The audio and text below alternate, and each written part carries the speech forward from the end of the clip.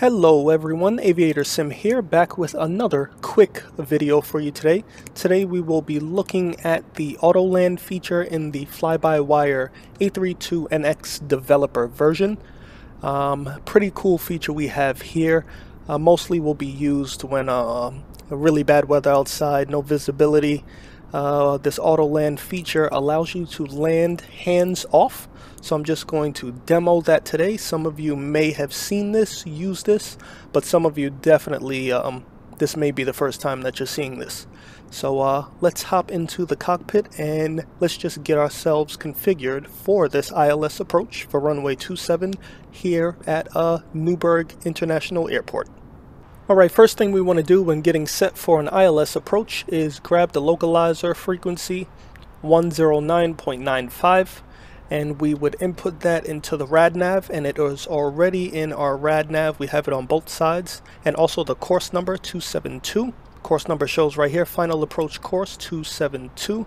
So we're good there. We can back out of there, and we are landing flaps 3 configuration. So let's go to the overhead, and we're just going to click off landing flaps 3. There we go, landing flaps 3.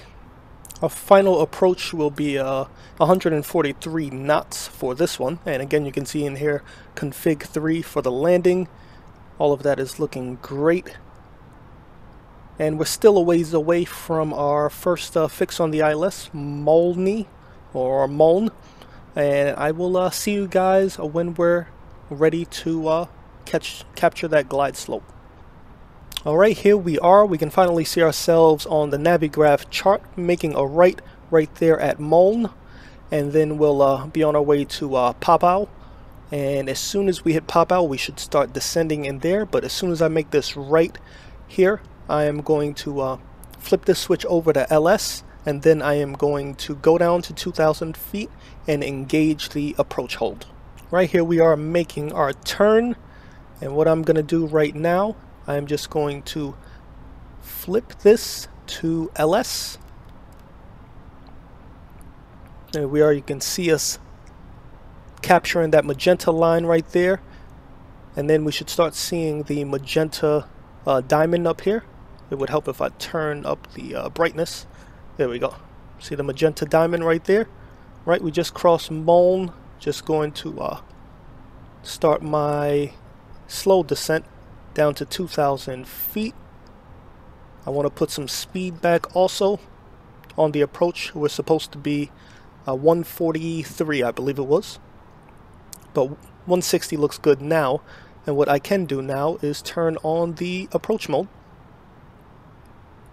So now the airplane is capturing that magenta line. It's going to be a perfectly straight line for us.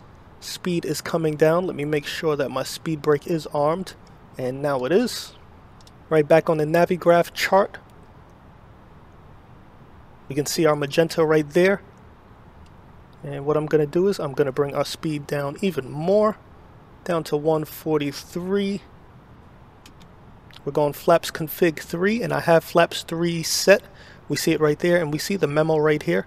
That's from hitting the button. The flaps button at the on the overhead. And right here should say land shortly as the plane captures that glide slope on its own. And right above the ground it should say retard. And I'm going to pull back on the throttle. That is the only work that we have to do when it comes to this landing. So we captured the glide slope. I'm going to put my gear down. And like I said, flaps 3, so we're good with the flaps. Let's bring up our Navigraph chart. As you can see, we're tracking it right here. And the runway is right here, as you can see. There we go. Now we see it say land, so we know that the plane is going to land this for us. Hopefully it's a good landing. And right over the numbers, all I'm going to do is bring back my throttle, and the plane is going to touch down gently, hopefully. So here we go, over the numbers. It says flare. Excuse me, I thought it'd say retard, but it does say flare. There we go, roll out. And now here comes my part. Nose wheel touches, and it's my controls again. So I can go ahead and put in that reverse thrust.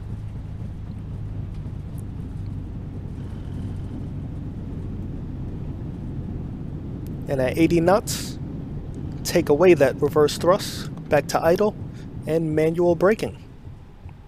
Alright, let's take a look at how that autopilot did on that landing.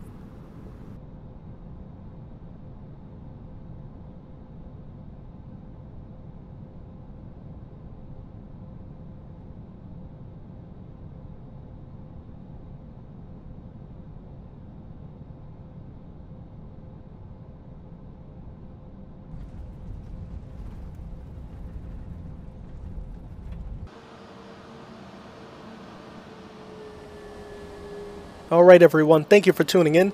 I hope you have gotten some value from this video.